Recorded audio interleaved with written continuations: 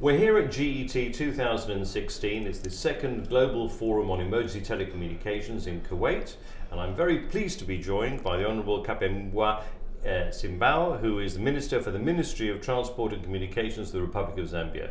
Minister, thank you very much for being with us in the studio today. Thank you.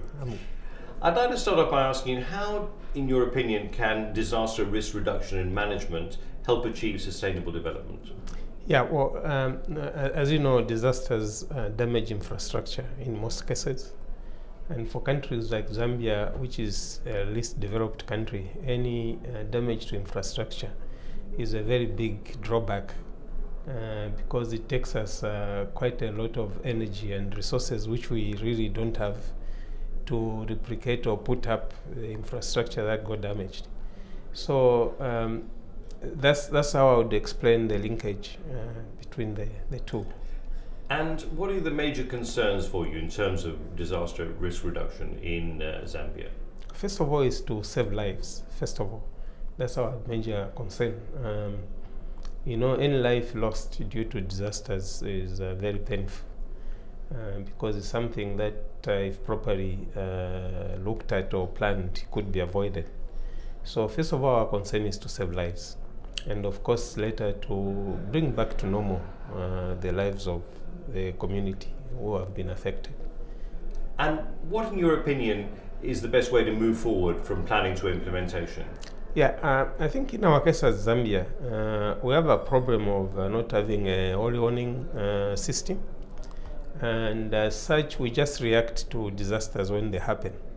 So planning becomes a bit difficult until maybe we have a system like what I understand now, ITU, trying to start with just one area in our country, and then they hope that we'll expand that system to the rest of the country. I think if we have that early warning system, it's easy first of all to plan and also then get ready for implementation. We believe that we need to put up a center, I don't know how to call it, a command center, where everything can be coordinated, and as such implementation I think would be easy because once something happens and then we know, like for example we don't have ambulances, then we would know exactly where to position ambulances so that next time something like that happens you easily command that particular sector to go over there. But I think to start with we need a command center, and I believe it might cost us quite a lot of money to put it up. And the role of ICTs in all of this? Yes, of course. All this is coordinated by ICT, and without it, I think it wouldn't just be possible. So first of all, obviously, we have to strengthen our arm of ICT, which I believe we're trying as a country. And finally, how can events such as this at GET-16 help stakeholders join forces for a better tomorrow? Yeah. First of all, I must say that this has been really an eye-opener.